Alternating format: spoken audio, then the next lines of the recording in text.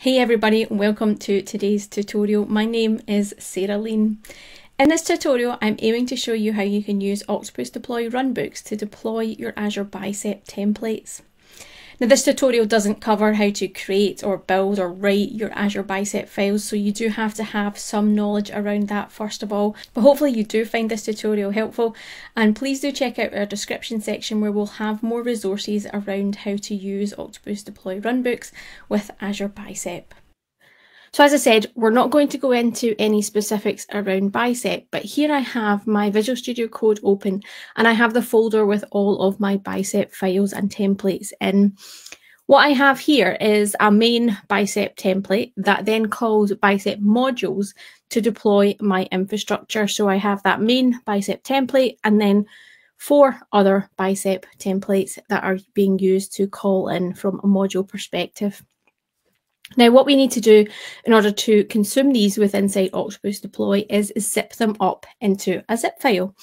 Now, what I'm going to use is the Octopus Deploy CLI tool to pack that up and then push it into my Octopus Deploy instance. However, you could do this with your continuous integration tool. So if you are storing your Bicep templates in, say for example, GitHub, you could use GitHub Actions to pack that up into a zip file and push it into your Octopus Deploy instance as well. So there are options. So you can either go with the manual process of using Octopus Deploy CLI from your own machine, or you could be using your CI tooling to help you do this process. So the first thing I need to do is actually take these files and put them inside a zip file.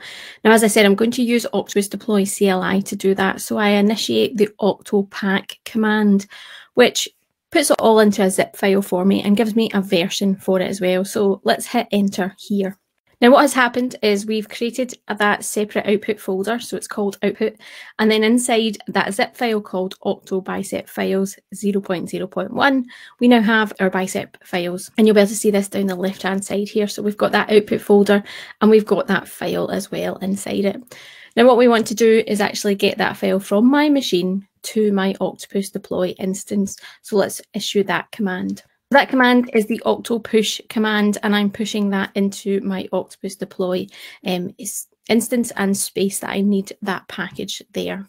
My zip file is now inside my Octopus instance, and as I said, you can do this manually from your own machine, or you could build it into your CI tool and have that do that for you.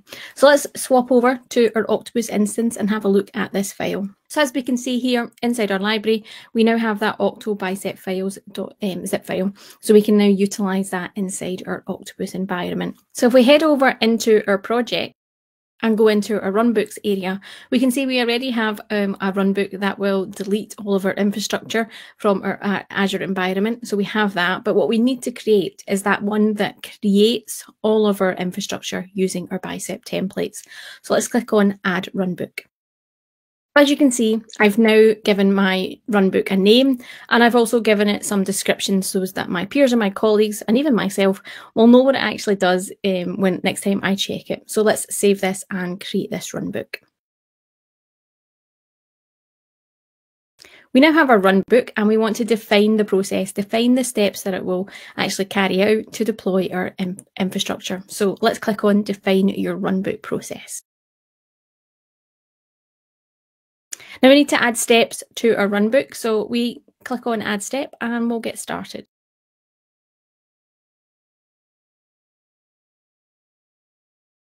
So the first step we want to do is actually create an Azure resource group. So what we want to do here is run an Azure script that will do that for us.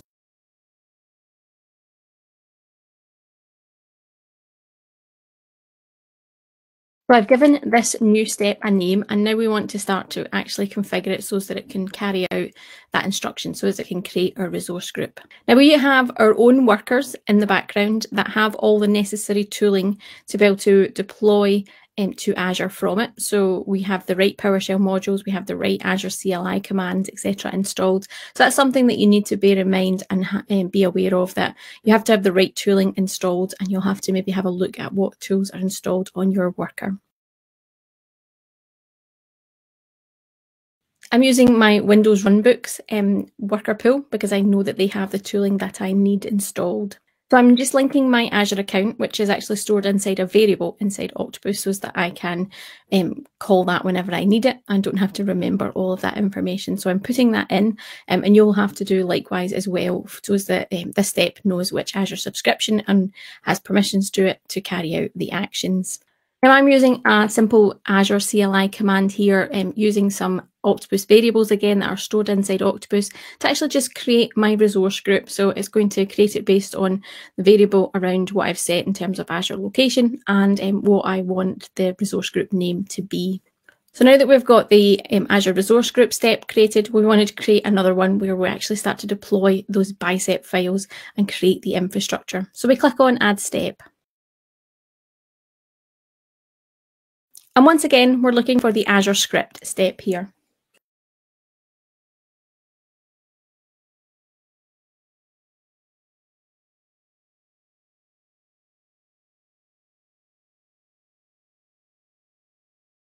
Again, my step has now got a name and we have to start to configure it. So once again, I'm using that Windows Runbook worker pool, and now I need to associate my Azure account again for this step. So again, I will use that variable that I have set up. And then inside the command line that I want to carry out, we will put in our PowerShell script. Now there are various parts to this PowerShell script, so let's just walk through what they actually do. The first bit associates and tells Octopus and tells this step that we have a package that we need to actually use as part of this step in the process that's going to be carried out. And it will actually extract the files from our zip file as well.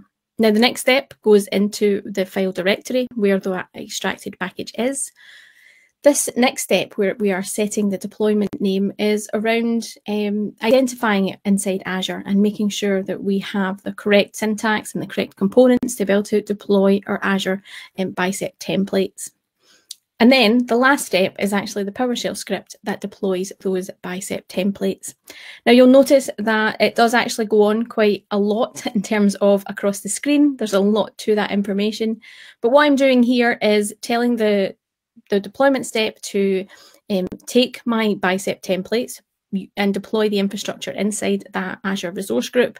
And then I'm defining some parameters, I'm defining some variables that I need to have inside that, such as the Azure web app SKU that I'm going to be using for the web apps that I'm deploying, the SQL Server name that I'm using, all those kind of components that you need in terms to deploy the Bicep templates and that infrastructure as well. This code, if you're looking for it, will be linked to in the description, so please do check that out and you can have a look at that and grab that for your own uses as well. And the next part that we have to configure is just including that reference package. So we need to just associate again that package with this step. So if we reference a package, we look for the package ID. We've only got one package so far in our library, so we click on that at the moment and it associates that.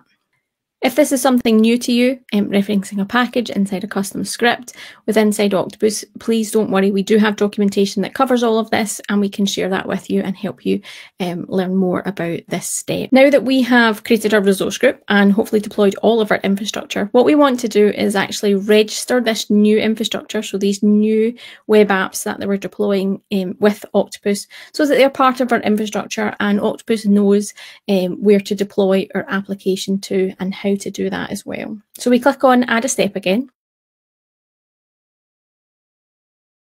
This time we're looking for the Run a Script step.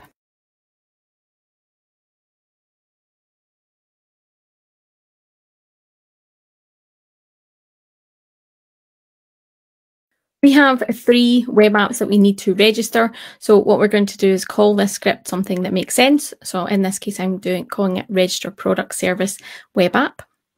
I then want to configure this to run once on a worker. And again, I'm going to select my Windows Runbook worker pool for the step to actually be carried out by.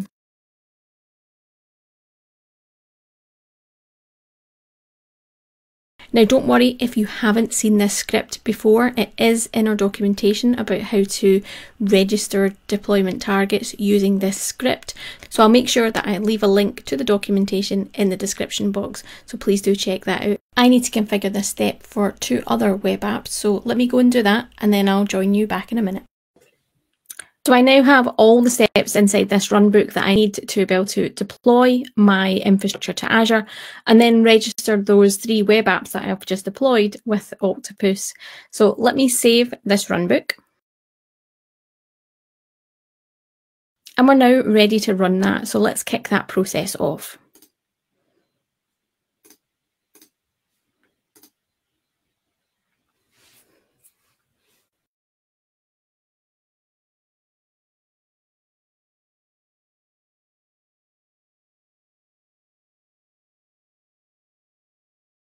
So our runbook has completed successfully, and we should be able to see all of our infrastructure not only registered inside Octopus Deploy, but we could be able to see it inside Azure.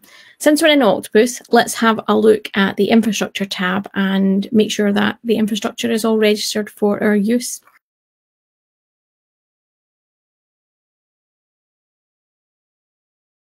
So here we have those new registered deployment targets. So those 3 web apps that we created with our Azure Bicep templates are now registered as deployment targets inside Octopus Deploy. Switching over to our Azure environment, here we can see we are inside our resource group that we created, and we have all of our infrastructure, the SQL Server, the App Service Plan, the SQL Database, and the 3 web apps that we needed as well. Now, if we click on deployments here, we can see a bit more detail around this. Now you can see all of the actions that were carried out in the deployments. If you notice the bottom one, it says Octo Pet Shop Infra and then has the date there. That was what we were explaining to you inside the Octopus Runbook step, where we were saying we were defining the deployment name.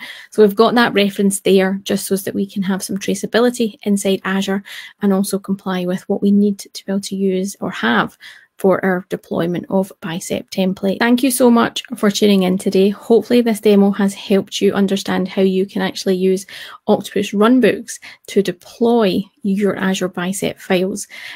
Please do leave us a comment if you have any questions or any concerns or any feedback on this video in the comment section. And do check out the description box where we've left some information about how you could potentially try this demo inside your Octopus environment as well. So yeah, thank you so much for tuning in, and hopefully catch you in another video.